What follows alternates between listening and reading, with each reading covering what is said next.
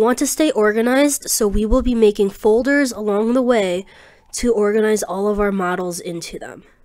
You should be on the home page of OnShape. Let's start with a folder. So, to make a folder, you want to press the blue Create button, then Folder. We are working in Section 1, so let's name this folder Section 1. You should see that a folder is created on your home page. To enter that folder, just double-click on it, and now you're inside. In this folder is where we're going to be making all of our primitive shapes. The first primitive shape that we're going to make is a cube. To do that, we need a document. Again, press the blue Create button, and then Document. Once again, we want to make sure our name is correct, so we're going to call this Cube, because it's exactly what we're going to make. Name it, and then click Create Public Document.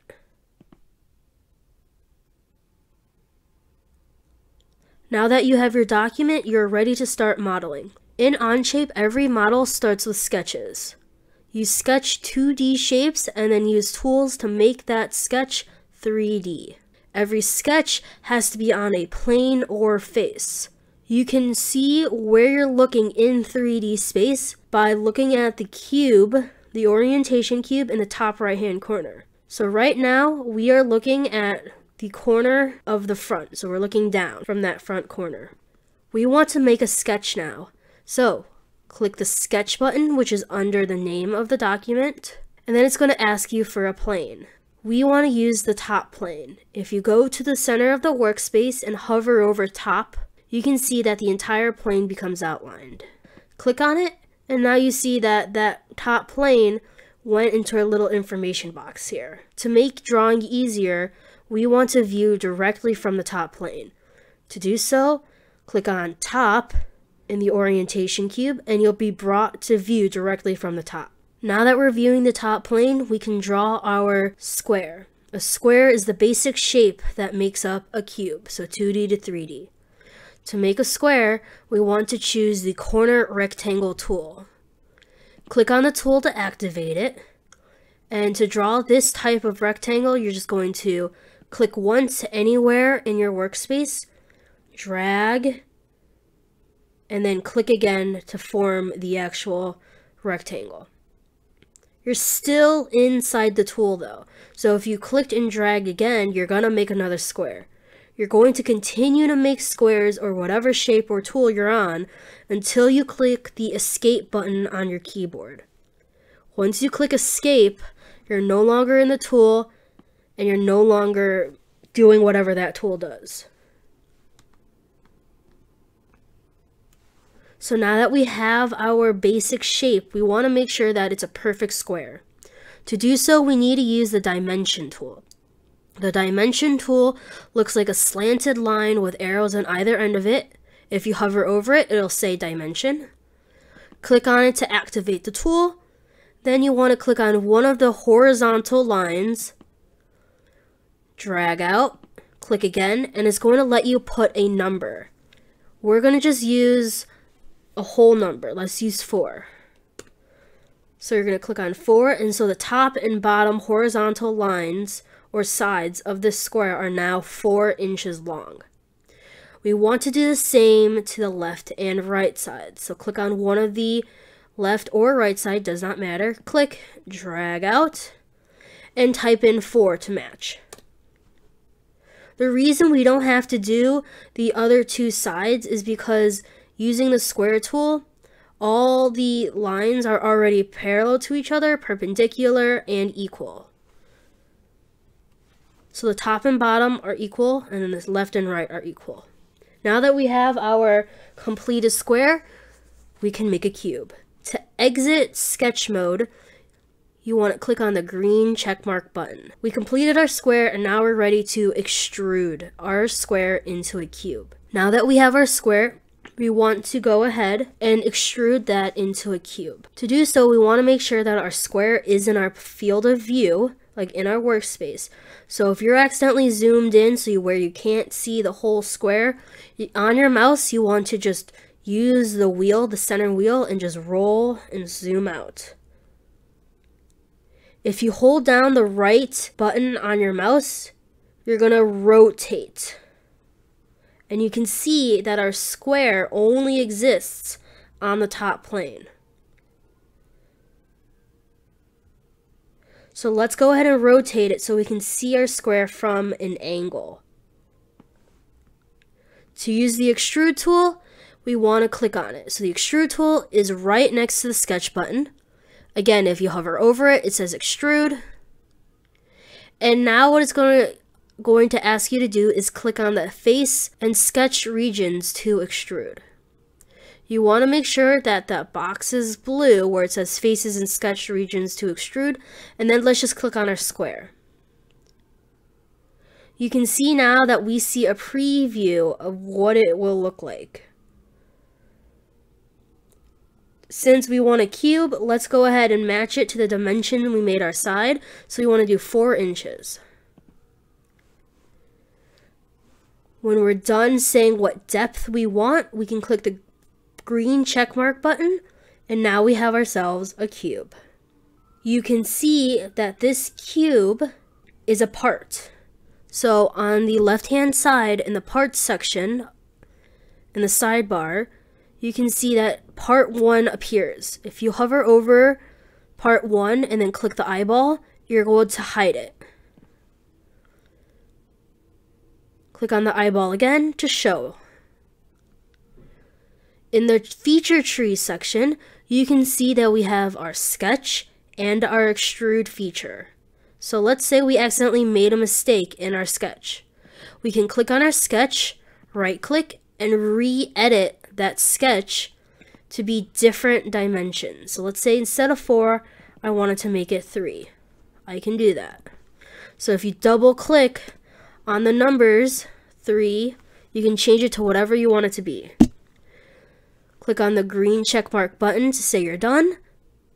And now you have a new cube. But wait, now it's too tall. It's not a cube, it's a rectangular prism. So we also have to change our extrude.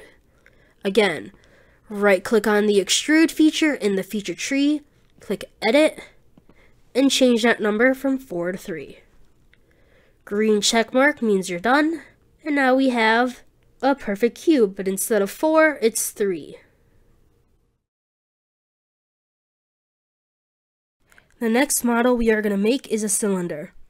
To do so, we need a whole new document. To get back to our main page, we want to click on the OnShape logo up in the top left-hand corner. It'll take us directly back to our section 1 folder. If not, just make sure you double-click on section 1 and you see that our cube is already here. Let's create a new document for our cylinder. Blue Create button. Document, rename it cylinder, and then click on create public document. The cylinder is very similar to the cube, except to make a cylinder, instead of using a square, we use a circle. So let's go ahead and create a sketch on the top plane again. Click on the sketch button, and then the top plane.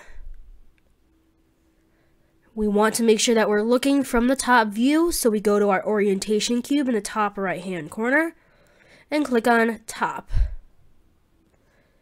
Now instead of the square tool, we're going to use the circle tool.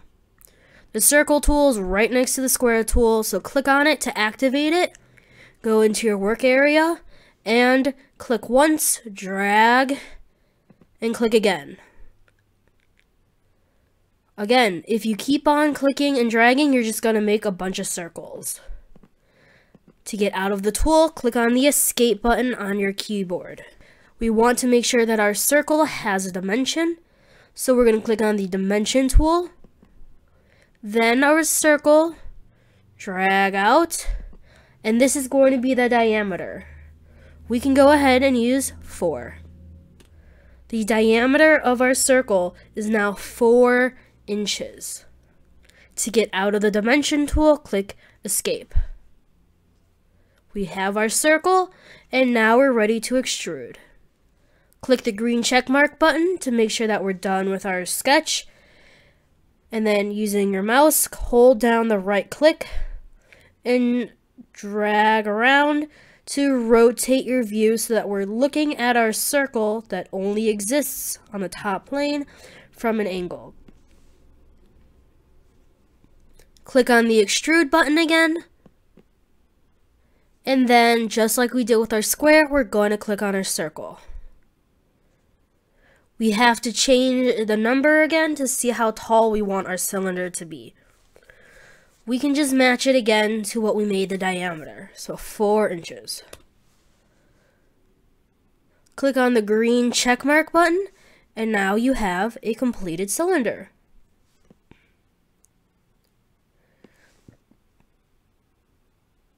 Just like before, you can go to the parts section, hover over part 1, which is our cylinder, click the eyeball to hide it, eyeball again to show. You can also go back to the feature tree and then right click on the sketch one or extrude one to change that feature. Green check mark to make sure you're done with anything you want to change.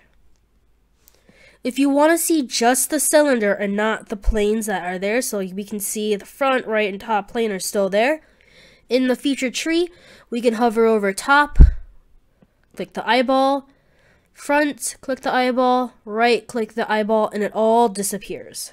So now we only see our cylinder. Now that our cylinder is done, let's go on and make a sphere. Just like we did before, we need to go back to the main page of OnShape and create a new document in our Section 1 folder. Click on the OnShape button in the top left-hand corner. Make sure you're in the Section 1 folder. Click on the blue Create button, then Document, and rename this document Sphere. Create your public document, and now we're ready to make a sphere. Unlike the cube and cylinder, where it's just a square that was extruded and a circle that was extruded, we need to revolve a half circle. To do so, we need to start with a sketch. Click the sketch button, and this time instead of the top plane, we want the front plane. Click on the front plane, and then go to our orientation cube, and this time click on front, so that we're looking at our space from the front. We need another circle, so click on the circle tool, click anywhere, drag to get our circle, and then escape to get out of that tool. Let's make this circle a dimension of 4 again. So dimension tool, click on your circle, drag out, click again, and then type in 4. Now that we have our dimension as 4, we want to split this circle in half. To do this, we need a line. So we need to go to our line tool. The line tool is on the left side of the square tool. And to click on it, activate it, and then we need to cut our circle directly in half. You see our blue circle here has a blue dot in the center. That is the center of the circle. If you hover over the center of the circle, that dot or point, you can see that it turns orange. If you slowly move your mouse up to the top of the circle, you see that this orange dotted line follows. We want to make sure this orange line follows all the way to the top, and you can see that the outline, the blue, turns orange. We want to click to have our first point of our line, then drag straight down, and again, you should see that we have this orange dotted line appear over our line. Drag all the way down to the bottom and click again to make our line.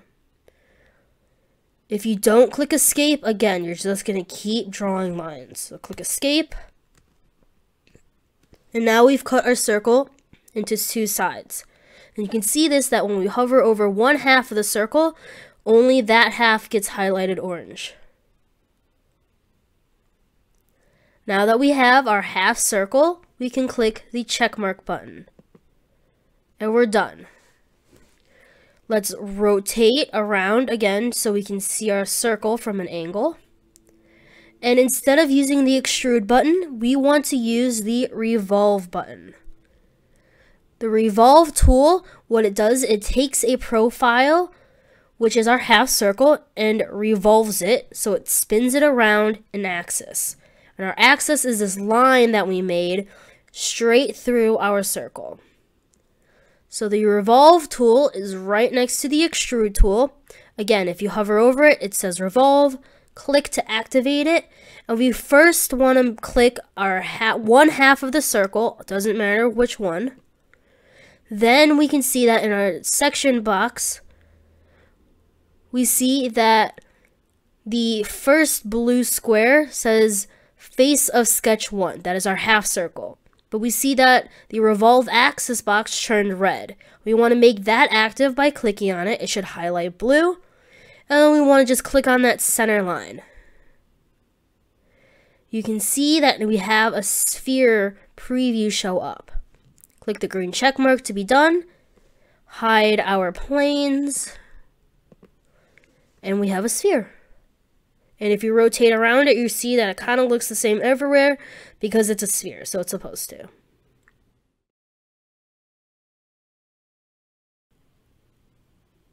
Next up is a cone.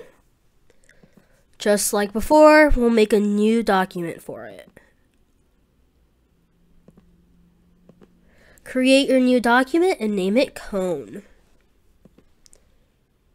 To create a cone, it's just like the sphere. We're going to take not a half circle, but a half triangle and rotate it around a single axis. Let's make another sketch. Click on the sketch button on the front plane, and then front on our orientation cube so that we're looking at it from the front. And let's draw a triangle. So click on the line tool, click anywhere to start your line, drag out. Click again to end that one side of the triangle, drag out again, and then do the same thing again for that last side. So you're just drawing a triangle like you would on paper, instead you're doing it on the computer. We need to cut this triangle in half, so again we need the line tool. Click to activate it, and we want to start at the top point of our triangle. It's highlighted orange, perfect. Click on it, drag straight down. You should see that dotted orange line up here to the bottom line, and click again. These two sides are not equal, but that's okay. We only want one half anyways, so it doesn't really matter.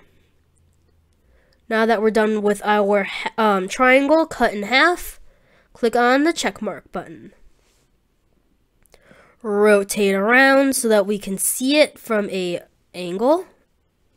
Click on the revolve button. And again, the first thing we want to do with the first highlighted blue box is click on one half of our triangle. It does not matter which, you can choose.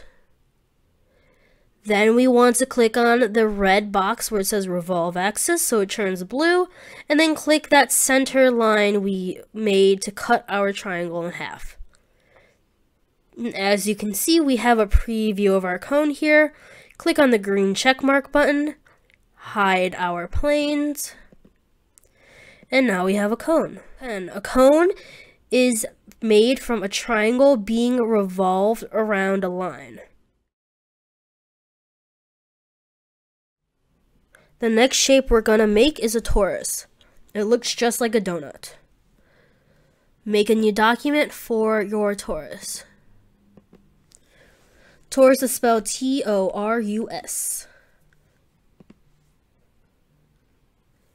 Similarly to the cone and sphere, we're going to do the same thing. We're going to revolve a shape, a 2D shape, our sketch, around an axis. So let's make another sketch on the front plane and then make sure that we are viewing from the front.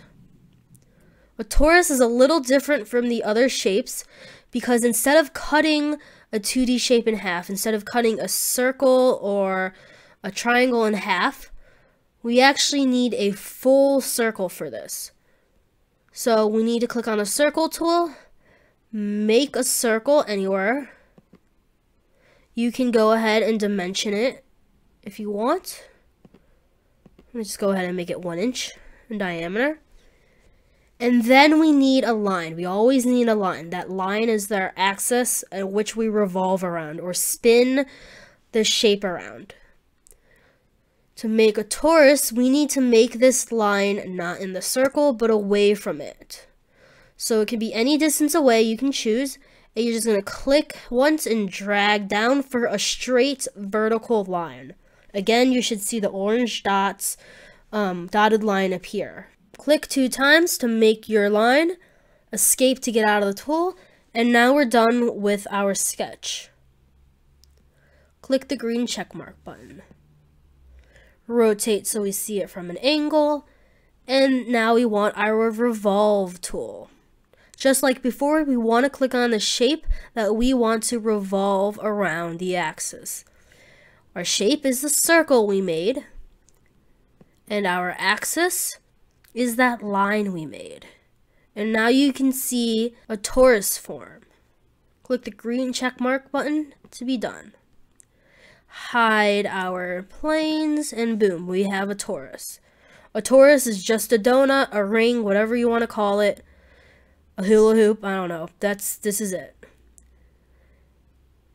The nice thing about a torus is if you don't like how big the center gap is, you can actually change that. So if you right click on your sketch in the feature tree, edit, go back to the front view, and if you move this straight line closer to the circle, green check mark button, you can see that the center hole got smaller. Same thing if you made the circle bigger. So instead of a 1 inch diameter, if we made a 2 inch diameter. Click the green check mark button. It made the donut thicker, or the torus thicker.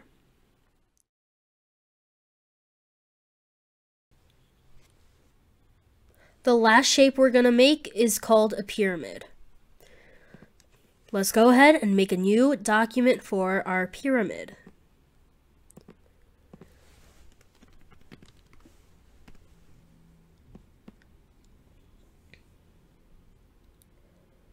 A pyramid this time is completely different from anything else we've done already.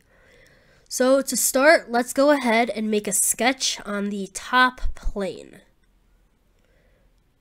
View from the top plane, and we want a square. So let's go ahead and create a square. Click on the rectangle tool to activate it, click once in your work area, drag, click again.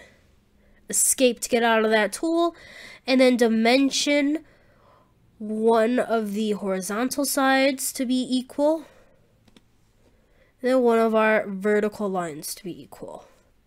So I made it 4 again. I made the dimensions 4 inches. Once you've dimensioned your numbers, go ahead and click the checkmark button. Rotate so we can view at an angle. And this time, instead of choosing extrude or revolve, we actually need to make another plane. So we have our default planes of top, front, and right. But we actually can make another plane off of a surface or an existing plane, which is exactly what we're going to do. So the plane tool is right here. It looks like a square kind of at a diagonal with the smallest square in the top right hand corner. It looks like a backwards flag, I guess you could say. Hover over it and you're going to see that it says plane. Click on it to activate, and it needs an entity to go off of. So we want the top plane. We can see that plane 1 appears here. If you rotate at an angle, you can see that our plane 1 is above our top plane. We want to make it 4 inches above our top plane, or whatever dimension you made the sides of your square. So if you made the sides of your square 3, make this offset distance 3 inches away from your top plane. Blue checkmark button to be done. Or sorry.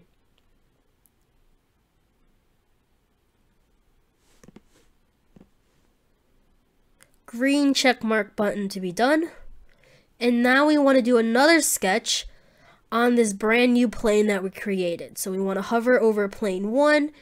It outlines orange. Click on it, and now we want to view from the top. The reason we want to view from the top is because plane 1 is offset from the top. Click, and now we're looking at plane 1 and top. You can kind of see it right here where the words plane 1 and top are like overlapping each other, but this is what we want to see. We need to create a point in the center of the square that we just created. To do this, we need to project our square that we made in sketch 1 onto plane 1, onto our sketch 2. To do this, we need to use the convert button, which is project and convert. Now we are looking at plane 1 from the top view. We need to make a point at the center of our square. To do this, we need to get our square onto the sketch, which is on plane 1. To do this, we need to use the Project Convert tool. Click on it, and then click on all 4 sides of that square we just made. You can see now we see a darker black square. Escape to get out of our square. Now we just need to find the center of the square. There are a couple ways to do this, but I like to just draw a line from one corner diagonally to the other corner. So just go ahead and create 2 lines and divide your square into 4 triangles. The center point is where these 2 lines cross each other. To make a point, you want to use the point tool. Click on the point tool and then hover over the place where the 2 lines intersect. Click, and you should see that you've made a point directly in the middle of where those 2 lines cross. Now we're done. We can click the checkmark button. Now we are ready to loft our square into that point and create a pyramid. So we want to use the loft tool. What the loft tool does is it takes one section or profile and brings it up to another section or profile. So the first one we want is the square, and we want to bring that square up and onto the point. Green check mark, hide all of our planes, including plane 1, and we have our pyramid. You now should have created all of your primitive shapes. You made a cube, cylinder, sphere, cone, torus, and pyramid. These are primitive shapes because if you look at anything in your household, you can always break it down into some of these primitive shapes. For example, if you look at a chair is just made up of cubes, rectangular prisms, and sometimes even like cylinders.